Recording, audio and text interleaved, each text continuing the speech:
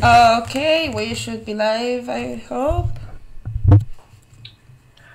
Okay, sorry guys, apologies for the late start. I had some trouble with my audio, so hopefully it should be up and running now.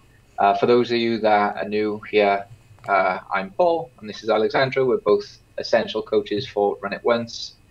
And during the stream, we're going to have a little promo, which is you can sign up to either essential or elite. And if you pay for your first month, you get a second month free. So I'll just put the code discount in the chat. And when you go to checkout, just make sure you use the code stream. Yeah, it's a new offer, so make sure you take advantage of it. It's quite a good deal in our opinion.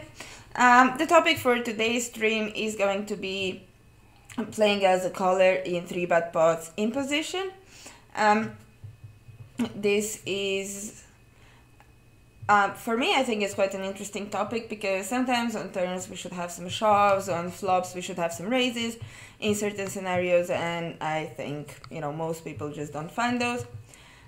So yeah, we are going to look through some hands that our students sent us and yeah, check it with the solver if needed.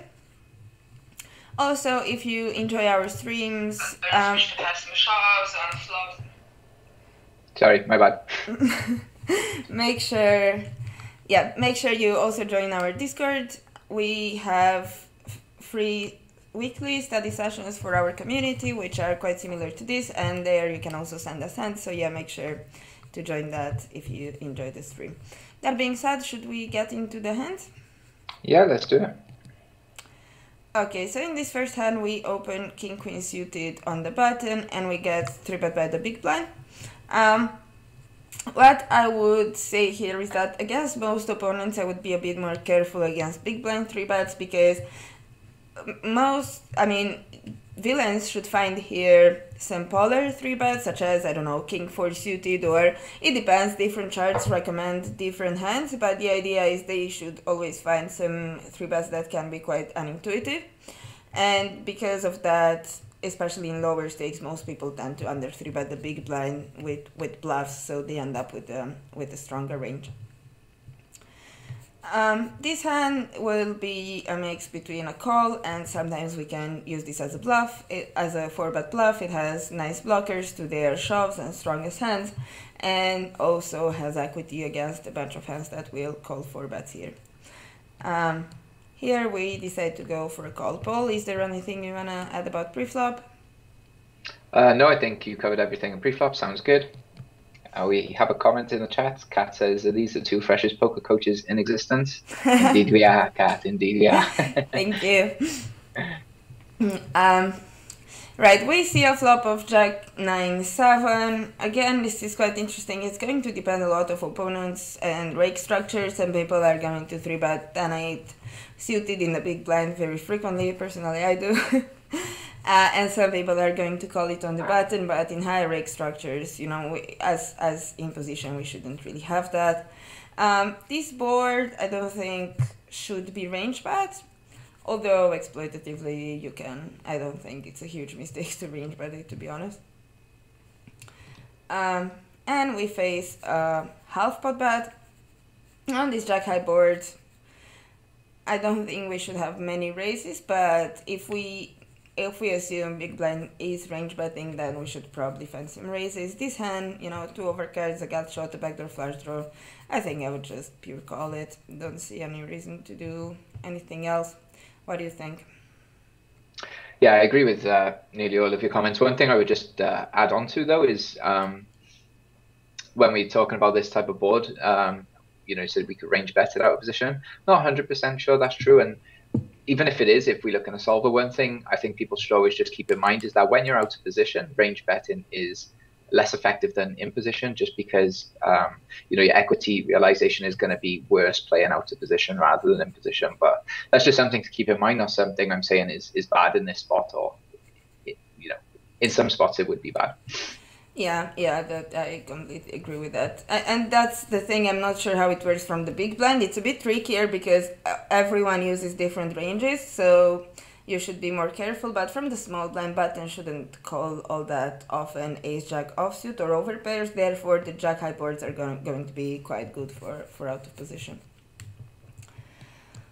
We go for a call. There's a 5, which is pretty much a blank, doesn't really improve pretty much anything in either ranges. And villain goes for another half pot bet. I think this is... I would say this is quite an easy call, to be honest. Shoves in this spot is something I haven't studied all that much, and I think that's a bit of a leak of mine because I don't really have enough turn shoves here. I'm not sure it would make sense to shove this, although I think we could get some better hands to fold, but yeah, the standard would be to just call, especially against these sides. And I would also be wondering, you know, what's the threshold where we start having some folds with this hand? Like, how big does he have to bet for this hand to not be a continue anymore? Yeah, what do you think? Yeah, I'd personally also just pure call. And again, I agree with you. I know in these situations, there are going to be some spots where we want to start having shoves. So maybe it'd be a good spot to maybe look at GTO Wizard and see how turn looks. Yeah, okay, let's do that. Although I'm not sure we're going to have that many shoves against a half pot size, just because the odds of calling get better. But yeah, it would be interesting to check what's happening against the bigger size, because that's where I think we're gonna start finding some shoves. Again, this big blind 3-betting range, it's probably not going to be super accurate. It's more like something that I would, closer to what I would use. Are we on GTOEs? We are. Yeah, we are. Hey Patrick, nice to have you watching.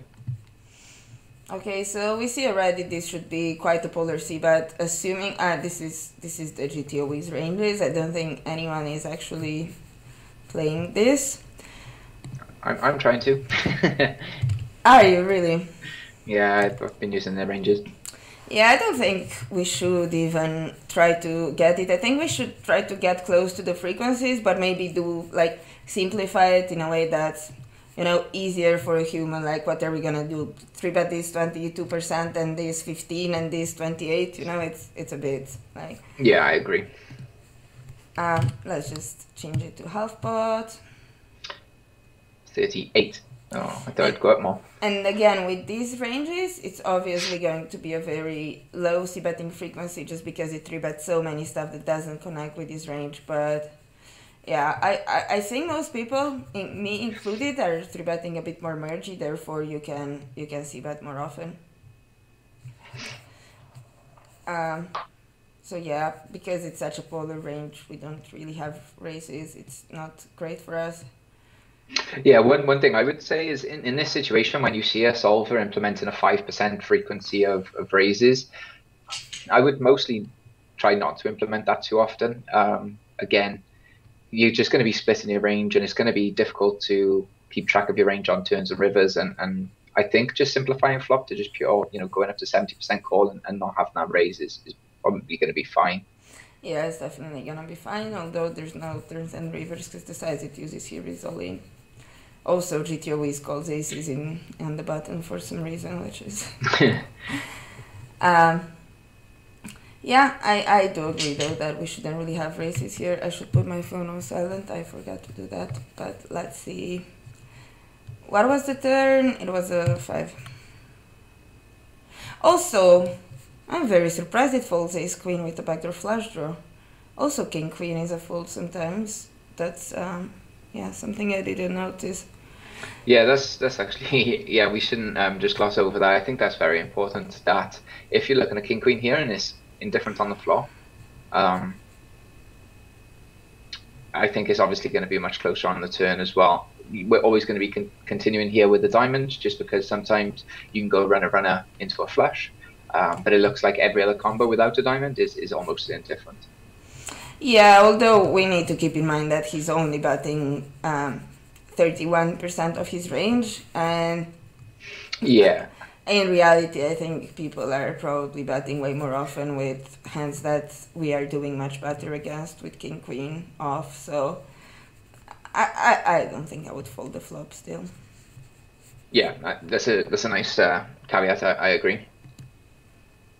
Okay, and now here he's apparently supposed to just shove again because he's filtering his range on the flop a lot, and he's betting with a very polar range from the flop. So by the turn, he's going to have probably a lot of like his good bluffs and then his value combos. I think he bets something like this, and also like his 3-bet size preflop is a bit bigger. So that's making it maybe close to relevant. And now, yeah, we're apparently just folding this. And our shove percentage is not that big. Yeah, one thing though, just to keep in mind is if you do not implement raises on the flop, then obviously on the turn you're going to have a bigger frequency of raises because you'll have more of that Jack 9, more of that Jack 10. That'll want to shove at some frequency. But yeah, I think that's really interesting. Now his 45% size King Queen is just almost a pure fold. That's definitely a mistake I'd be making in game. I would for sure be overcalling that. Yeah, what about you? Do you think you'd overcall? Yeah, I think I would. I think I would overcall. Yeah, for sure, because I would be thinking, I still have 2 overcards and the gut shot, but the reality is our outs aren't that clean, obviously, except for the 10, and even the 10, if it's a diamond, it's good, but not the nuts. Yeah. And then when we hit a king or a queen, we can always be like against something like king 10, for example, if we hit a queen, or like against a straight, against 2 pairs. So if you think a bit of it a bit deeper, I think it does make sense to fold this hand even against this size. So yeah, we've learned something new today. Yeah, a few comments from the chat. First of all, thanks, Dean. We like giving these sessions. So BB said, underscore says BB has typically a mix of strong hands at this depth, dominating king queen merged with middle insuited connected combos hitting this range. Thus, I guess we're far behind on average. So yeah, maybe have a look at the equity chart just from flop and see just how both ranges are doing. So on the flop is going to be quite close. That's because big blind is like, again, if you go back to the ranges, it's not going to be just middling suited connectors, but he's gonna have a lot of these like king 7, king 3, a lot of offsuit ace-x. So he's not really hitting, at least with these ranges, he's not really hitting that well. But obviously, if I think a real big blind 3-betting range that's people use in game is probably gonna hit this board a bit better. I agree. Yeah, one thing just to keep in mind when we're looking at that flop range, that 3-bets is, again, exploitatively a lot of the players at all stakes, even at 200 and now, are still not finding enough big blind 3-bets. So when people aren't going to be finding those king 6, king 5, queen 4 type of hands, then they are going to have a stronger range on this board on average, because again, they might choose some hands that connect with this board a lot more, like queen jack or king jack, ace jack type of stuff as well. Yeah, completely. So we got another question. So Zen Madman Poker says, if they're betting way too often, does that make having flop raises more useful? What do you think? Yeah, it definitely does in most spots. Again, it depends. Like that's a common principle that you're going to see. Although there are going to be exceptions where we just want to call down. But yeah, the rule of thumb is the more they c-bet the flop, the more we want to raise. But we can actually do an experiment here. Let's make him range bet. I think that's going to be terrible. I don't think people are going to actually range bet, especially with this range. But let's see, if we face a small size c-bet range, how often? You see now we are starting to raise a bit more often and smaller. But on this jack high board, it's something you won't see that often, raises here. I think if you make it 10 high or queen high, that's gonna be a bit different, but yeah. But yeah, I agree. And again, I think a lot of raises in these situations can come on the turn as well, when the stack to pot ratio is a little bit smaller. Well, I guess we already saw what happens in this hand. Yeah, so let's jump back, have a look at a few more hands. Well, we didn't see what happened in this one though. Did we fold? Oh, we called. No, we did call, which yeah, I wouldn't blame him for this, but I think we should be a bit more careful and aware of the SPR and of the outs that we have. Now that makes it straight and he checks. Well, I think this is probably going to be a mandatory bluff. I don't really see worse hands in our range. In terms of blockers, I'm not really sure what to think, because it does block some jack-X that he might have. It does block some queens and kings, which might fold, but still, we have no showdown value, and when villains check here, I think they are not going to protect their ranges enough with straight type of hands, and it's probably going to be an overfolded spot, so I would bluff it. Yeah, I agree. I think, again, this hand, like you said, it blocks queens, it blocks kings. It would be nice if we had, say, the king of hearts just to block an extra combo of the king jack. But yeah, once we get to this situation, I think it is a spot where our 7-8 improves, our 8-9 improves, any of our 6x's are straight as well as 10x. So I think, yeah, we're going to want to jam this spot probably very often with king queen. I think I would probably always just end up jamming this once villain checks. Again, like Alexandra said, I don't think that out of position will probably be protecting his range as much as he should. Yeah, I agree. And when I was saying we block kings and queens, I don't think that's necessarily good. I think those are hands that might end up folding here. Not sure, but yeah, I think that's quite likely.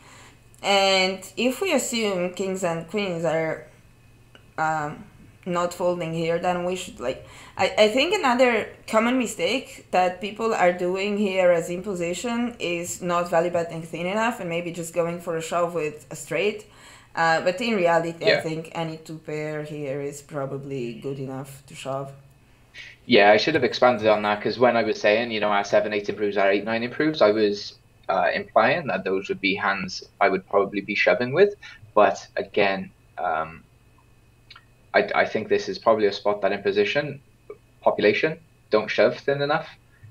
Maybe we can have a look at GTO Wizard, just have a quick look on this run out.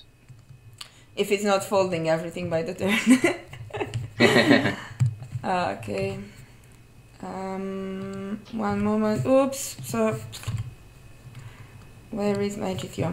Okay. So, bet, call, 5, again. Oh, it remembered. AI power. Okay, and the river was 8. So you see, even out of position, he's supposed to still go for thin value bets here with his hands, which I think it's going to be very unlikely. And see how much 10x they are checking. This is a pure check, this is a pure check. Ace 10 off, oh, very close, like more check than bet, same here. I don't think in practice this is going to be accurate, and because of this, you might see us not shoving as thin, but yeah, if we assume he's betting more 10x, it's probably going to shove those. So probably easier to look here. You see 2 pairs?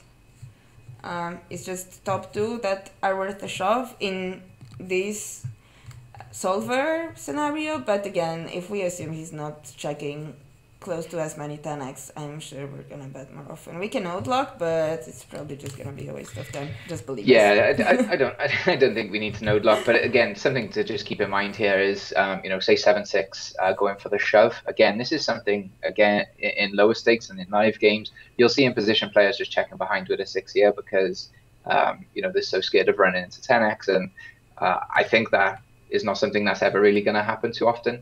First of all, out of position, don't protect their range. And yeah, I think 6x is still just worth a shove, as well as those 2 pairs, like we said. So I was laughing because I just realized a 6 makes a straight, and maybe in game I would be like, I guess I should bluff my 6-7 here, and then I bluff, and then he calls kings, and I'm like, fuck, and I see the pot going to me. I'm like, what? Yeah. Anyway. Should we go? You need to stop drinking whilst you're playing. I'm not drinking whilst I'm playing. Shut up. Should we go to the next hand then? Yeah, A Moorfield said, "What do we do with Queen Jack in this spot?" Hopefully that just helped you because you would have been able to see on the solver page.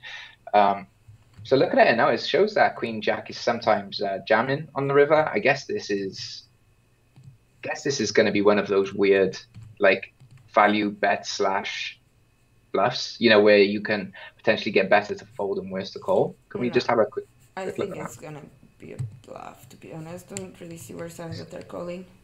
Yeah, see, I'm a solver. Look, you Oh, got. Oh King no, that's a Jack. two pair. No, I was seeing the Ace Jack suited fold in, and then I seen Jack seven call in. But yeah, I missed that Jack seven is actually a two pair. So yeah. Yeah, you're gonna get, better Jack X to fold and aces, kings, queens to fold, which I guess. So it is just a bluff with Queen Jack and King Jack. Yeah, although like in practice I wouldn't care. I think blockers are a bit overrated, especially in the river spots, because first of all, people don't construct their ranges like a solver up to that point, and second, we don't really know what they call with, what they don't, so yeah. Yeah. In answer to your question, personally, I think I would just always check back with Queen Jack there. But you can see the solver does some funky stuff. I don't know, maybe we can just always bluff it. Maybe. It depends. It really depends who you're playing against. It's important to know, to try to have his tendencies. Because some people, like, if we think he's always folding aces, kings, queens, it's probably great to always bluff it. But if we think he never folds those, then it becomes way worse. Are we back on Hold'em? Yep, let's do it. Okay, here we have open tens from MP, and we get 3-bet to 12 big blinds. I think this was GG, NL50, and as nitty as it sounds, I think this is a very low EV call, close to break even against this size. I'm not sure if GTO Wizard Sims are using this size from the small blind, but yeah, I think this is... With the rake structure, this is very close. Yeah, this is actually a massive leak of populations. Like every time I do a database review, I see things like this that like this seems nitty, but if you look at charts at like 50 LGG rake, it probably is, like you say, break even, maybe if I'm folding sometimes. Really, but then you also see players just always continuing pocket nines, pocket eights, pocket sevens, too many suited connectors. So this is probably a spot where a lot of people can just improve their win rate just by hitting the frequencies of folding these hands a bunch more. And A Moorfield said, so Ace Jack has enough showdown value to not need to bluff. So yeah, exactly that. And as Dean said, it almost mimics Queen 10. Hijack against small blind. You see, tens is a mix, but I'm not sure if it's a 4-bet. Yeah, it might be a 4-bet bluff, maybe. Yeah, how do I go to... Come off this. You're on the AI. Go to the... Yeah, I don't use the solutions library. Solutions library. Yeah, there we go. Now just go to the preflop spot. No, Okay. don't click anything. You're already on there. Am I? Well, click NL50 GTO, the top one. Okay. No, the down. Yeah, there. No, not smaller, just GTO. Yeah, there we go. Click that. I don't think then, this is GG though. Okay, well, we can just have a look at NL50 and see what that's doing. Oh, sorry. This is... No, oh, don't sorry. Okay, so you see it's already mixing. Alexandra's acting like me. I'm usually the computer illiterate one. Okay, so yeah, you see it's already mixing in folds, and it's probably 4-betting as a bluff, not for value. I wouldn't be surprised if Jacks now become indifferent. They don't. But this was recently talked about by Luke Johnson. So for those of you that have the elite content, highly recommend checking out his videos. He does a little breakdown in one of his playing explains that he posted recently about pocket tens here becoming a 4-bet bluff. So it's really indifferent, and it can get some hands with equity to fold. So if you go back to the if you want to click on the ranges, we don't have to go too deep into it, but just as long as you know that this is not meant to be a pure continue, and GG rake is going to be even higher than in these charts. So as you can see here, right, we're never supposed to be calling 7-8 suited, not really supposed to be calling 8-9 suited, 10-9 suited, Queen Jack suited, Queen 10 suited, Jack 10 suited. So all of those hands, I bet everybody in the chat is way over defending those hands in this spot. Never mind pocket tens and nines and eights as well. Yeah, and the other thing is that the 3-bet size we faced in this scenario is actually Was bigger. even bigger, yeah. And yeah, if you don't have the Elite subscription, you have a chance to get it now and get one. If you get 1 month, you can get another one for free during the stream and a bit after the stream if you use the code STREAM at checkout. Paul is going to link the offer in the chat.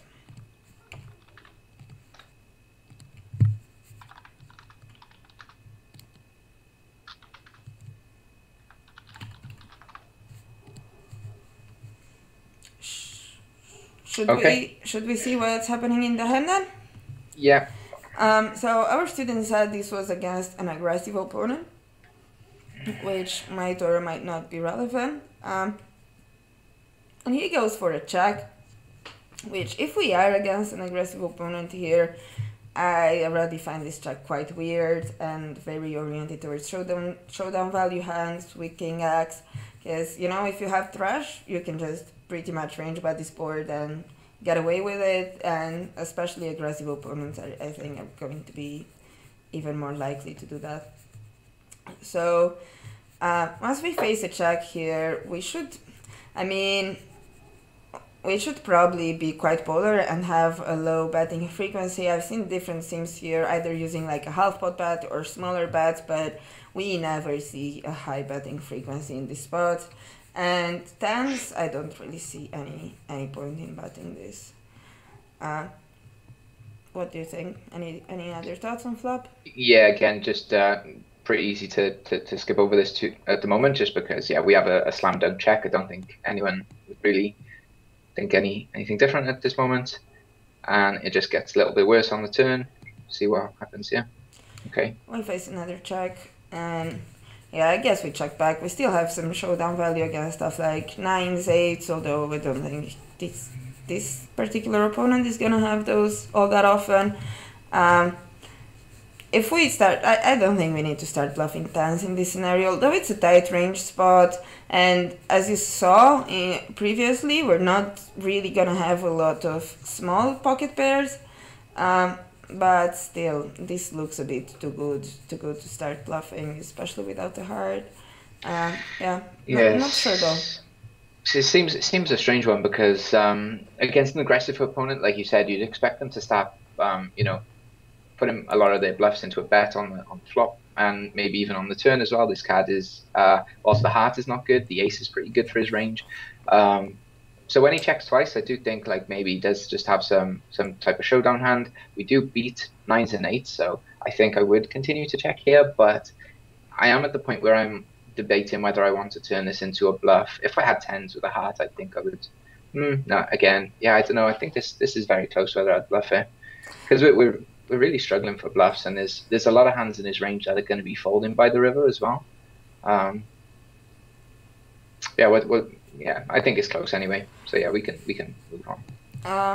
I'm just thinking if he does have those kind of showdown value weaker hands, those are probably be like king 10 suited, jack 10 suited, and we really block those.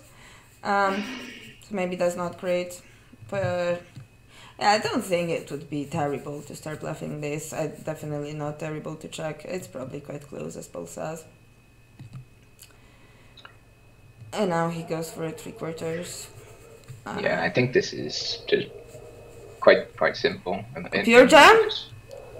I think this is just a very easy fold now. I think I'd prefer to start bluffing on the turn rather than in this line on the river. Would you like to check what we start bluffing with on the turn? I think we can have a quick check. Maybe not stay on it too often. I think this hand's pretty standard. No, there's not really much to talk about. Yeah, this hand is quite standard, but it is quite interesting to see, what we are supposed to bluff with on the turn. Let's make it small blind versus under the gun. Do you see it? No, just go. You can go to prefill if you just click X and just prefill. I do have ranges. 3-bet, small blind versus under the gun. Okay. Call 3-bet, under the gun versus small blind.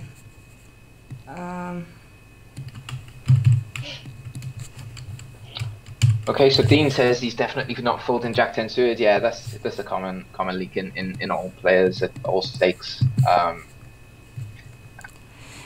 Yeah, are definitely overcalling those. A Moorfield said, if we had a heart in our hand, would we begin bluffing here? Yeah, I think I would start to bluff. I would even start to bluff sometimes with tens without a heart because we are really going to struggle for bluffs. And again, I think these, sevens, eights, nines. I think I would turn those into bluffs quite often as well.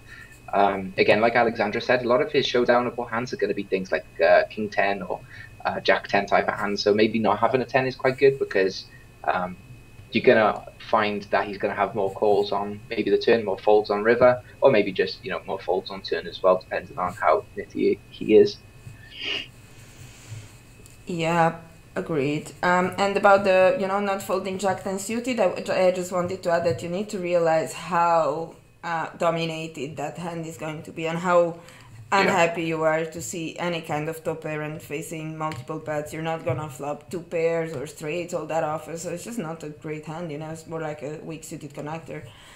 Here he's supposed to range Jack on the turn, which I find very interesting. Yeah, so one thing Amonfield said as well is how do we not bluff the royal flush gut shot on the turn? Whilst I see what you're saying, one thing you could keep in mind here is that when we've got pocket tens with a heart, sometimes we can just check the turn and just win against pocket queens without a heart when the river is a heart. So sometimes just checking behind here will help us to realize EV. So as you can see here, right, not all pocket tens with a heart are always bluffing, and that is going to be because sometimes they can just check behind and they get to win against ace five of clubs sometimes when the river's a heart, or when the river's a queen as well.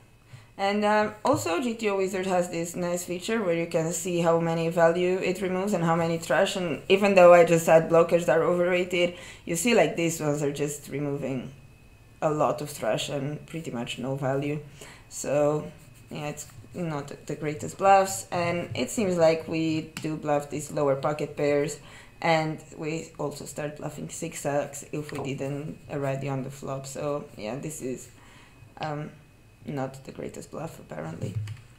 Okay, I'm not sure we should look to the end of the hand, but if we're here anyway, yeah, there's no size. It's probably just gonna be a fold anyway. Yeah, you can see pure fold even against the smaller size. So even queens. Oh, we're on HM3. It says. Really? Oh, my bad. Yeah, if you can just quickly run back through that. Sorry that we are so bad at this. Sorry, guys. So yeah, we were showing how our betting frequency on the flop is quite low, and we prioritize betting these lower pairs with a heart. These are going to be our main bluffs, and when we check back, I found quite interesting that big blind is actually supposed to check range on this turn. If you think about it, it makes sense, because when you see three broadways here, it just blocks pretty much all the flushes he can have, but we're still going to have some. And then we do start bluffing some tens here, but just with a heart. And I was showing here how we remove a lot of trash with tens, but not really value. And when we are thinking of what to bluff, it's going to be, we're gonna start bluffing 6x and these lower pairs that we didn't bet on the flop. Yeah, that's pretty much what we've been talking about, right?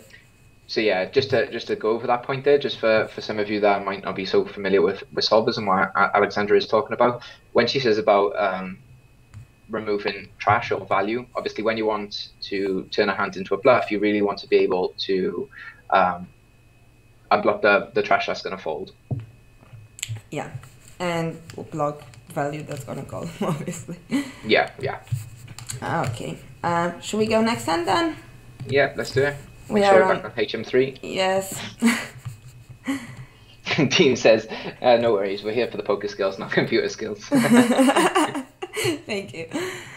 You can check out our working with computers course if you'd like.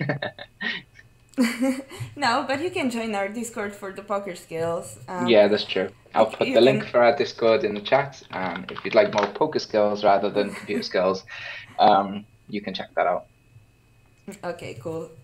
Here we get 3-bet to a very small size. Usually I think this should be quite close to a pure fold in a high rake environment. I'm not sure, in like lower rake environments it's probably gonna be close to break even.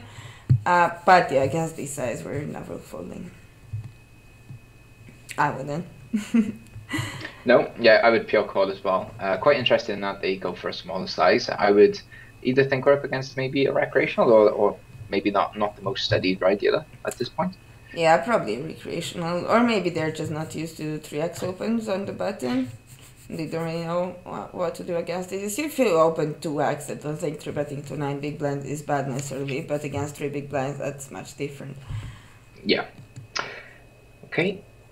We face a quarter size c-bet here, which I think is decent on this board. You can obviously do construct your strategy with different sizes, but this is a decent size. I think this is gonna be a pure call here. Don't really see the point of raising. Definitely never folding. And now we face a check. And here I think this spot is quite interesting, as even though we have an ace and a flush draw, this is not really a value hand, because like we may get called by kings, queens, especially like, yeah, those have a gut shot. Our ace-x are blocked by the board, but overall I don't think this is gonna be a very high betting frequency on the turn. And when the betting frequency is not very high, we should be a bit more polar. Don't think it would be a mistake to bet this, depending on the size, but I would just mostly check it back. What do you think? Yeah, it obviously is a value. It would be a value bet on the turn. I think we could definitely bet it sometimes, or we could check it. I think, if we looked in the solver, the EV is going to be relatively close, and people may even make some calling mistakes here, maybe calling some hands that they shouldn't. Against like a medium to biggish size, with the sort of size that we'd be betting here, I wonder if, something like pocket queens without a heart or even with may have to fold sometimes. I'm not sure. So yeah, maybe people do make some mistakes calling too much here, and maybe they don't protect their range as much as they should. But yeah, I would personally just probably look to check this back a lot and then start to go for value on river. But yeah, I think it's close though. Okay, we did go for a check back, and we now river a flush on a board where there's a bunch of full houses and not a lot of foresight to call us, and we face a 3/4 spot size bet. So I think this is very close to a bluff catcher, if not almost a pure bluff catcher. Because if you think of his value range, what worse hand is he betting? Like, he could have some worse flushes from time to time if he goes for, 3-bets with something like 7-8 or 8-9 of hearts. But those, I would just expect those to mostly barrel turn.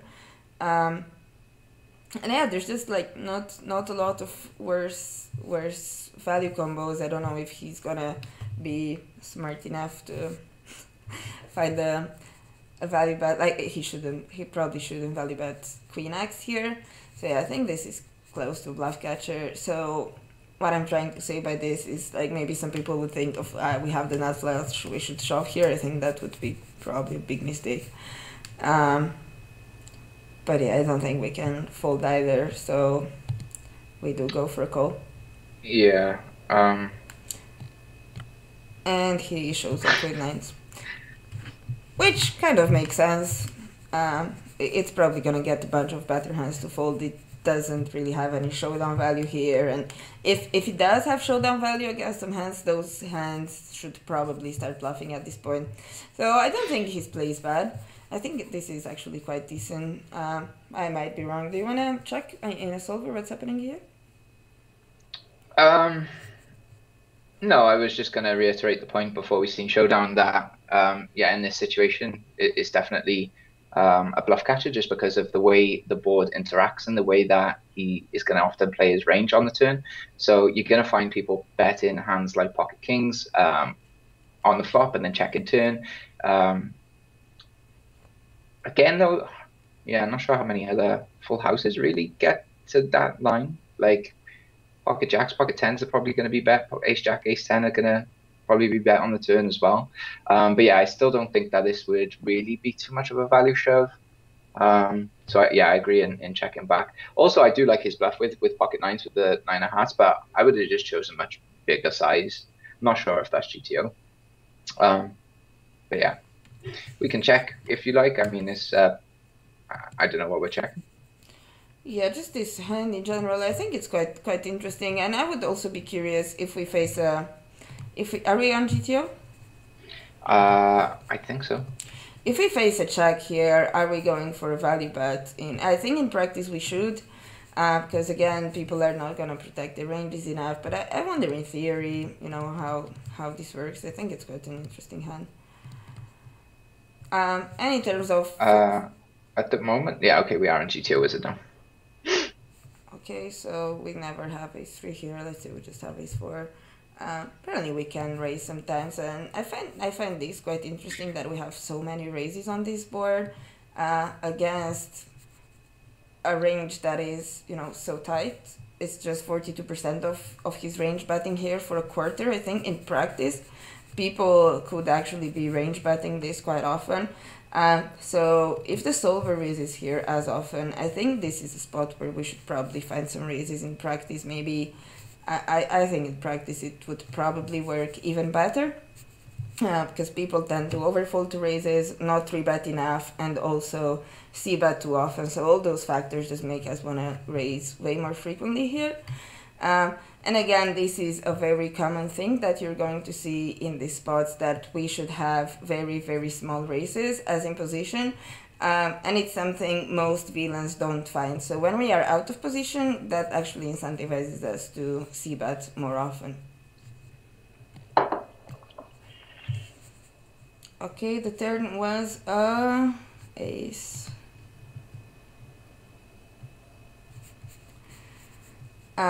Yeah, and you see he should keep barreling here very, very frequently, and these lower flushes are, except for 5-6, almost pure bet.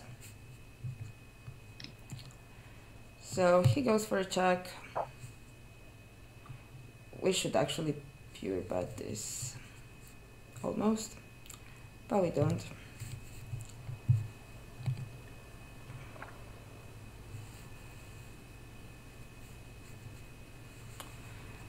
Yeah, and his size is not really GTO.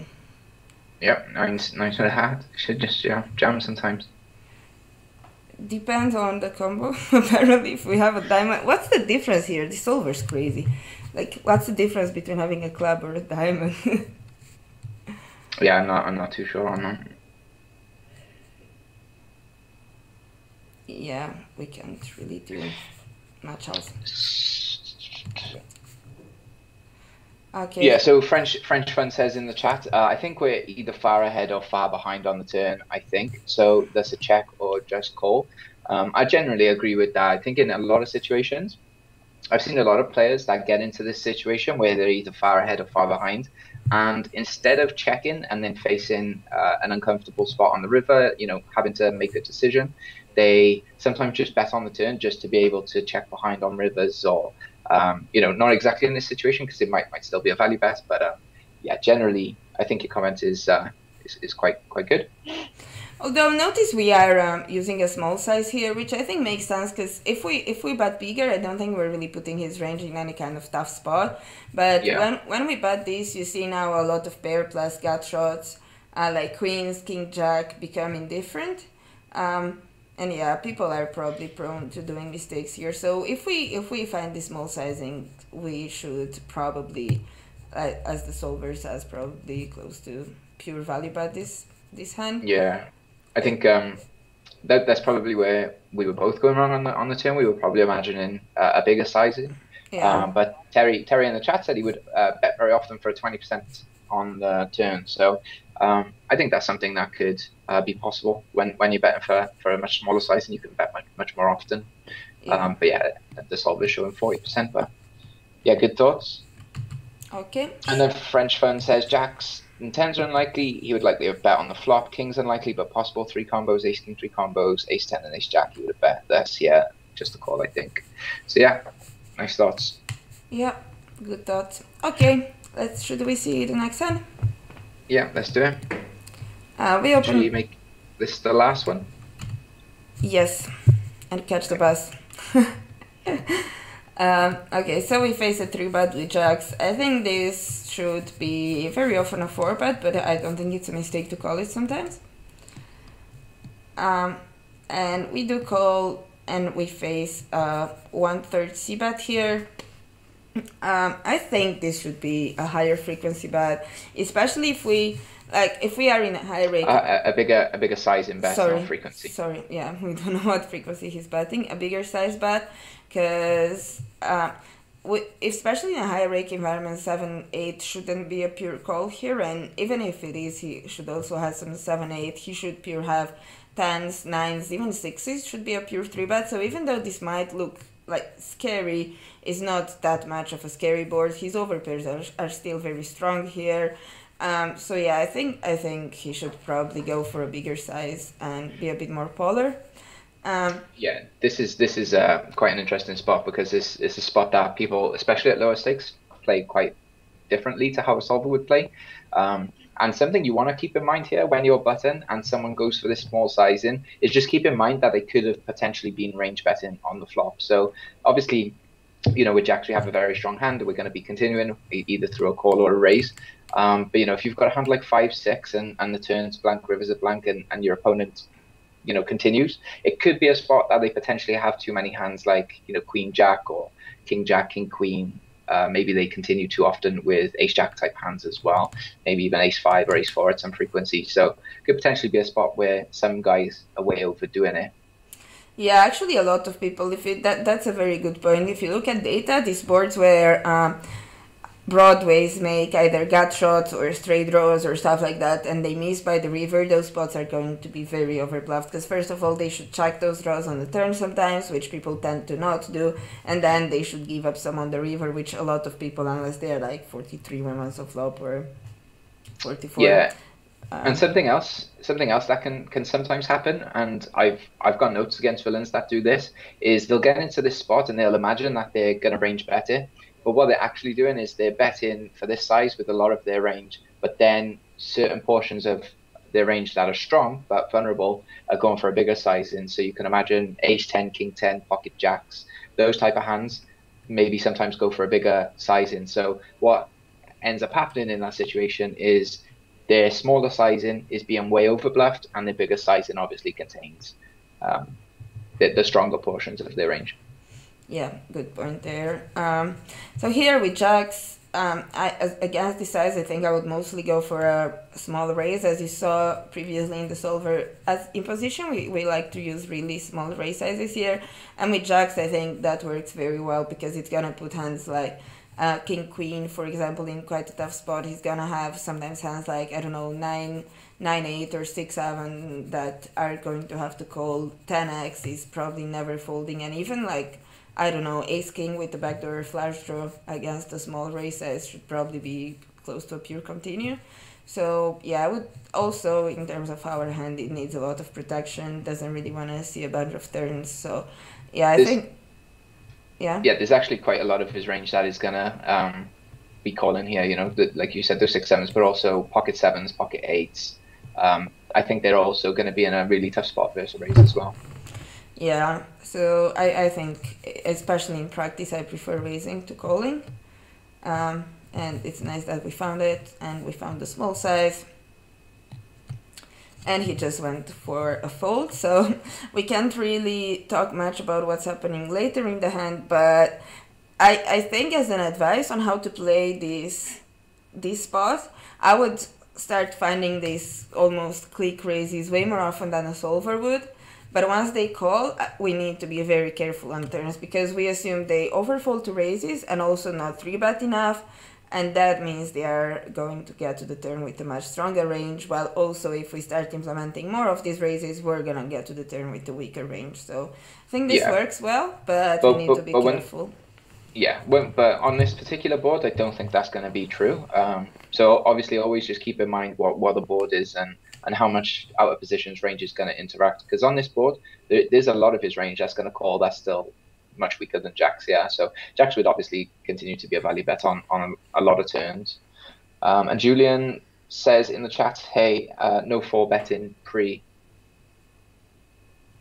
So yeah, pocket jacks on the button. I'm pretty sure it's a mix between 4-betting and just calling. So yeah, it's probably just a mix. I'm not sure if the student is mixing here between 4-betting or whether he's doing this pure. Yeah, I think everyone is finding some 4-bets here, which we should. It's probably a bit more 4-betting than calling, but yeah, neither is a mistake. Yeah, so A Moorfield says, what do we do against a 3-bet in this spot? A 3-bet on the flop. So in this situation, with pocket... no, I mean, with pocket jacks in this situation, it is going to be a spot that population are probably going to be weighted towards way too many strong hands. That's why we cry. Yeah, we do. I guess we do cry. In a solver, you would see jacks probably just looking to just jam and get this in. But yeah, in reality, obviously take into account who your opponent is. I know you mentioned earlier about playing live. If you play live and you're playing against the guy that seems to be studied, seems to be playing very well, this could be a spot where you do just want to start racing your jacks, because even though it's going to be lower EV than in a solver, it still might be really good. But if you're playing against a nittier opponent and you know that he's quite tight and he starts to 3-bet you on the flop, you can just make an exploitative fold, I would imagine sometimes, just because we're going to be blocking some of the hands we want him to have, right? So we want him to have king jack, we want him to have queen jack, and we're blocking those type of bluffs. So yeah, keep in mind who you're playing against, especially if you're playing live. Yeah, if we get 3-bet, I guess we still cry and get it in, because like if we don't have reads, but as Paul said, against a nittier opponent, we can just go for a fold. As nitty as it seems. But remember, the reason we want to implement these raises more often is that we assume they are going to under 3-bet us. So when they do, it is a bit of an alarm sign. Yeah, and Frenchman, nice comments in the chat again. And yeah, Dean says he'd cry as well. So yeah, not a great position as in position. So maybe as we're out of position, find some more flop 3-bet bluffs, because it's probably a spot that everyone feels is not bluffed enough and probably makes everyone cry. So yeah. Yeah, that's true. Although I don't often find myself in this spot where they raise in position, and especially when they do, it's very rarely this really small size. It's often like, I don't know, 3x or something. And yeah, they should actually find some non-only in 3-bets. It's quite an interesting spot. I would recommend you look into it, because there is a lot of exploits to be applicable here. Moorfield says, if we get called and we see a 2 of clubs on the turn, would we continue betting? So yeah, with pocket jacks, we would definitely just continue betting here, because as we said, there's going to be a lot of out of position range that continues here that is weaker. So maybe some 6-7, pocket 7s, pocket 8s, 8-9, 10-8, some jack 10, queen 10, king 10, ace 10, maybe some ace 9. And then there's also going to be the cards that still have equity. So those queen jacks or king queens or king jacks, maybe some ace king at some frequency. So yeah, when I start talking about that whole range, hopefully now you can see how there's still a lot of value to be gained against this range. Yeah, but we don't need to shove, because I think that's also a common misconception that we can't bet small in this spot. So yeah, we can go for another small bet. No need to. I would be the way I'd be thinking about it on the turn when it's a 2 of clubs is that I want to go for a size that a lot of the overcards are just going to fold. So your king queens and your ace kings or ace queens that decide to go, they're nearly always going to fold against a medium sizing. But the pocket 7s and 8s and all the hands that connect in some way, that have a pair or a pair plus draw, they're nearly always going to continue, but they're obviously going to have much less equity than jacks. Yeah, nice thought. All right, should we wrap it up here then? Yeah. Hopefully that just answered your next question about the sizing. So yeah, not a huge sizing on turn. And yeah, thanks everyone for joining. I think for a little while just after the stream, you can still get a month free of Elite or Essential. So if you sign up using the link in the chat and you use code STREAM, you pay for your first month and then you get your second month free. So nice savings to be had if you're looking to sign up to Run It Once, where you can see more of mine and Alex's videos. But thanks for joining, everyone. Yeah, also, we'll see you next next week. If you want to join our Discord, I think we're going to have a session tomorrow, right? That's going to be free to join. Yeah, there's going to be a session just like this one, looking through some hands. So yeah, feel free to join and take part. All right. Thanks for joining.